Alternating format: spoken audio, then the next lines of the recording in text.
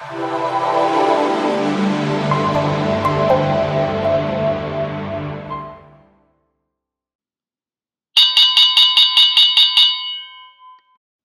up, guys? So this was my third trade of the day. The stock I traded the most today was ASNA. A large majority of the trades I did today were on this ticker. So yeah, you can see here my entry was 668.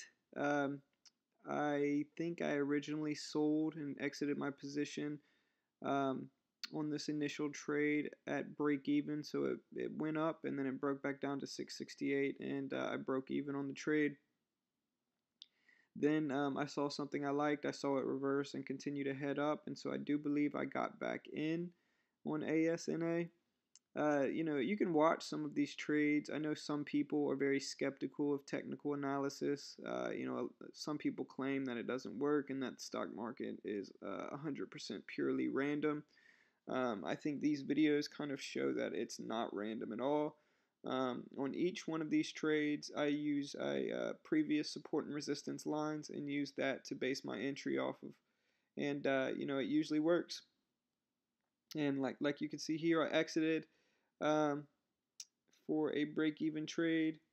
I think I exit right here, and I get out. And then, like I said before, I saw it reverse and continue to head back up. The biggest thing right here is that it was holding above that previous resistance line, and so that's what I judged my next entry off of. That you can see here in this video. I re-enter here. I believe my second entry was $7.72.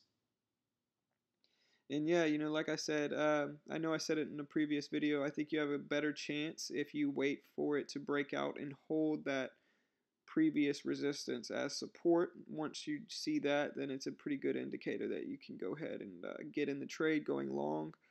And so yeah, so I got back in at 672 and rode it for a nice gain for my, I guess I can call this my third trade of the day, even though I did enter and exit it really quick before I got in this one. And so yeah, it's another profitable trade of $50, and I rode it up from 772 to 782 or 783. I'm happy with this trade. I saw something I liked, being that it held that support where the previous resistance was, and that's a good indicator, like I said, to get in. And so yeah, I rode it to 772 and then made my exit for a $50 gain on my Suretrader small account. And as you can see, I start slowly getting back the money I lost on that first trade. I can say I definitely overtraded, but as I said before, I'm definitely glad I did in this case. I got a bunch more videos coming soon. I'm not sure when I'll upload them, but just be on the lookout for them. And if you want to keep watching my journey, make sure to like and subscribe. Thanks.